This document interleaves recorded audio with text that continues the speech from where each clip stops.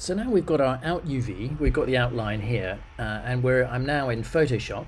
Hope you can see that all right. And the next thing we want to do is to find ourselves a serial box. So I'm going to go to Google, download it, pop it in our source images folder, and then open it up. Well, actually, we're going to download it and then open it up in Photoshop first. That's what I'm going to do. So I'm going to go to Google and I'm going to type in serial box texture.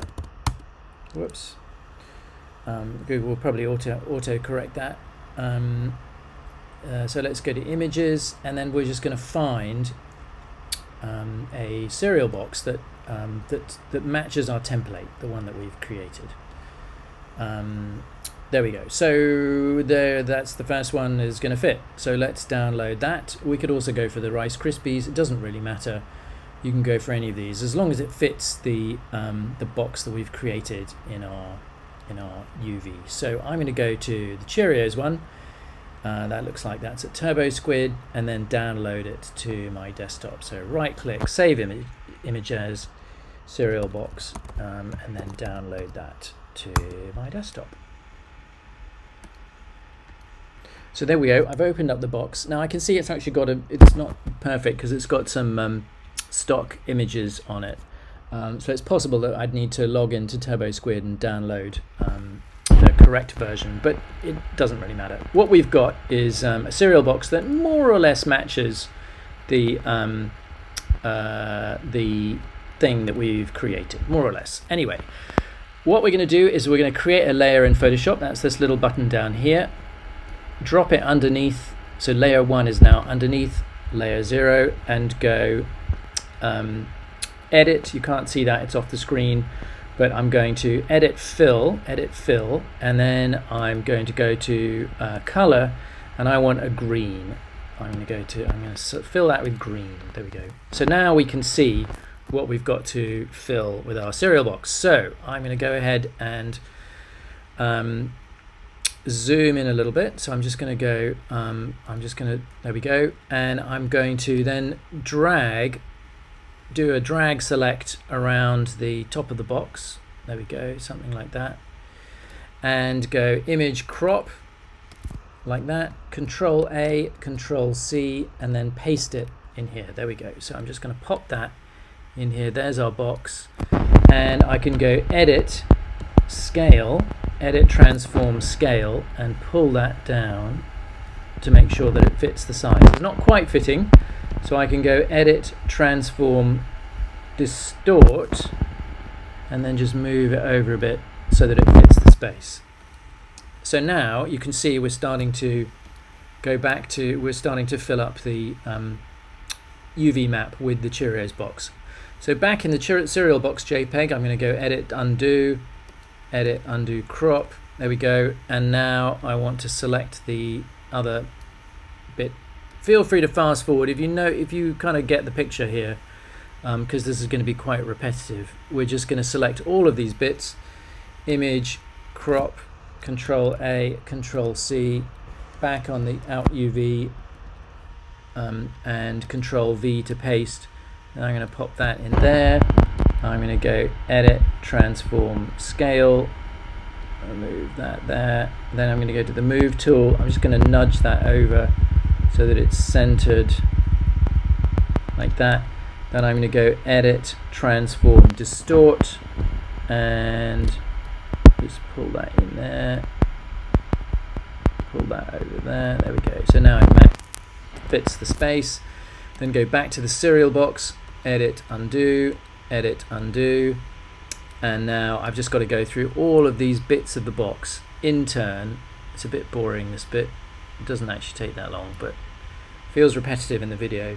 Image, crop, Control A, Control C. So as I say, if you've got the hang of this, you can fast forward through this bit of the tutorial, and you're probably not going to miss very much. Then we go edit, transform, scale. Just move that down there. Looks like we're lucky here. It's just about the right size. Back to the move tool, back to the serial box, edit, undo, we've got 4 more to do here. Here's the Cheerios, image, crop, Control A, Control C, Control V, go, and edit, transform scale.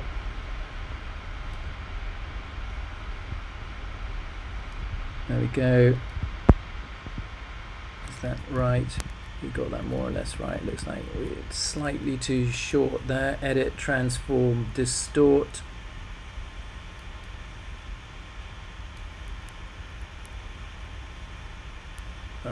One of the good things about this exercise is, you know, serial boxes are pretty rough and ready anyway, so it's quite a forgiving exercise. Edit, undo. You know, if we make some mistakes, it's not really going to make that much difference. And I kind of just want to show you the basics of this in a little bit of a hurry. So add image, crop, Control A, Control C, out UV. And you can do this with any serial box, right? It doesn't have to be Cheerios, it can be anything. And then we're going to go edit, transform scale. There we go. And we're almost done. Back to the serial box, edit, undo, edit, undo. And then we've got one last bit of box to get. That's the kind of advertising bit on the side. Okay, image, crop, Control A, Control C, pop it back over here, back to the move tool, drag it over there. It's all, it looks like we're about the right size, so I'm just going to pull that down there and then go right. Now that we've done that, I can now save that. I'm going to save it to my desktop, and I'm going to go serial box texture map. I'm not going to save it as a TIFF, I'm going to save it as a JPEG. I'm just going to save that to my desktop, and then I'm going to drag that into my source images folder. Save that. Maximum file size.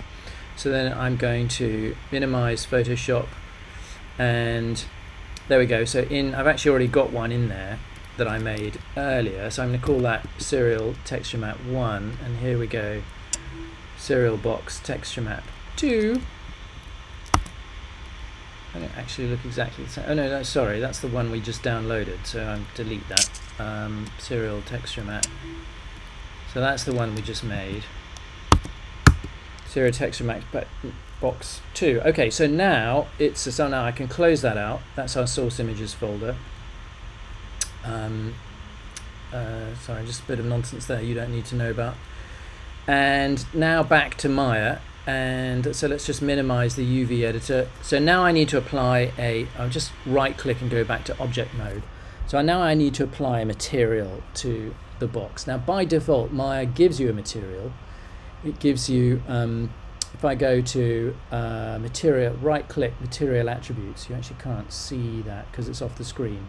But if I go right click material attributes, you'll see it'll pull up in the attribute editor. If I scroll over here, there we go, it'll go to Lambert 1, which is the Lambert. Lambert was a Swiss mathematician back in the 18th century. It's assigned a Lambert, but the default Lambert, which is Lambert 1, to the object. But we want to create a new Lambert, so I'm going to go right click, assign new material. Apologies, this is off the screen so you can't see it, but assign new material, Lambert, and I'm going to call this serial box Lambert. And then I'm going to go and click on this. You'll see there's a color tab down here, and there's a little checker box, which isn't particularly intuitive, but anyway, you click on that, and then you go to File, because we're looking for a file-based texture, not an automatic one. And then there's this little folder here that used to be yellow in older versions of Maya, so you could see it easily, but they've made it not yellow anymore. You click that, and there we go, there's our serial texture map. And if I open that up, I should get the texture map automatically applied to the box. Now you can't see anything yet until I press 6 on my keyboard, and then it should automatically apply. It's actually upside down.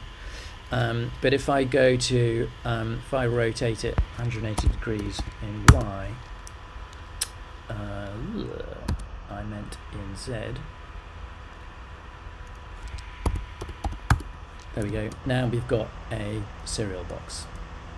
And we don't need to do a whole lot more to it. We can do a little bit of modeling. If we apply a bit of a bevel to it, if we go mesh tools, or is it edit mesh? There we go, edit mesh bevel, and that will give us a little bit of bevel. Well, that looked a bit weird, so let's just go edit mesh bevel. Let's go edit reset settings, edit reset settings, and bevel. Let's see. Oh, that's rather strange. Not quite sure why that's going that way. Maybe we won't bevel it. Okay, so I think the reason that Maya's not liking that is because I spun it round. So I'm just going to go mesh, modify freeze transformations. So if I go modify freeze transformations and then go back to my bevel, there we go, edit mesh bevel, we should have better luck. There we go. And now I can, change the segments down there. I can change the fraction, mess around with it. And if I zoom in on this, you'll see that I've now got a much softer edge, much more like a real cereal box than I had before. All right, so there we go. That is some very simple modeling. Modeling doesn't get much simpler than that, and some very simple texturing. Just to explain, how these simple things can be done in Maya, and gradually you build up your expertise and you get more confident with this stuff. And before you know it, you become an expert.